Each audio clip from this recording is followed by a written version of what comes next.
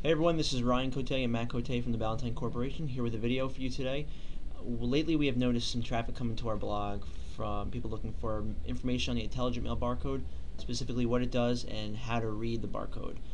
So we thought it made more sense to create a screencast instead of our normal video so we can show you the barcode and how to read it on the screen here. So Matt's going to take over. He is our Intelligent Mail Barcode expert here at Ballantine, and he's going to show you how to read an IMB and give you some information on it.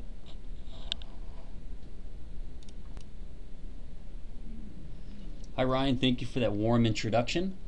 As Ryan mentioned, I'll be going over the benefits of the IMB as well as how to read it / decode it.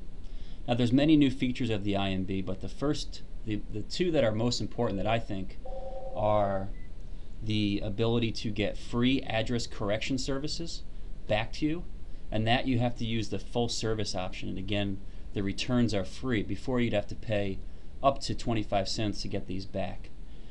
The other new feature is the ability to track each individual piece of mail. Each piece is assigned a unique number, therefore it's trackable by the post office right down to when it gets to the DDU. So now you know the benefits. The barcode is made up of a few different features. The one feature is the ascender barcode, the ascender bar. The next would be the full bar. Third is the tracker, and the fourth would be the descender. And again, you can see why they call it this. The ascender is basically half a line that goes up. Full bar is a full line. Tracker is a half of a line, and descender goes down. And this enables, using 4 bars enables the post office to capture such a great amount of information. So I gave you a little description here. This is how you decode it. Each bar is assigned a letter. A for sender, F for full, T for tracker, and D for descender. Now if you read the way you read the barcode is really by just going bar by bar and assigning it with a letter. So what I did was, on this particular barcode, I just went through and gave you what each individual bar would be.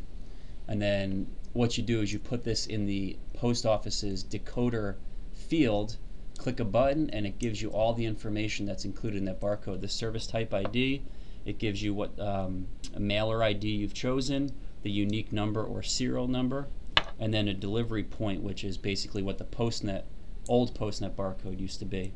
So we're going to show you the example now of decoding the barcode. Okay, to simply decode the barcode, go to the URL listed here.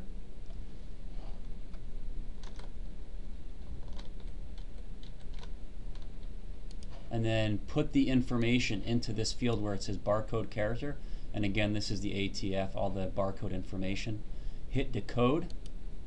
And then what it does, it'll spit out the information for you, what your barcode ID is made up of, special services, mailer ID, which you get from the post office, serial number, which is the unique identifier of each individual piece, and delivery point zip code, which again is the old information from the PostNet barcode.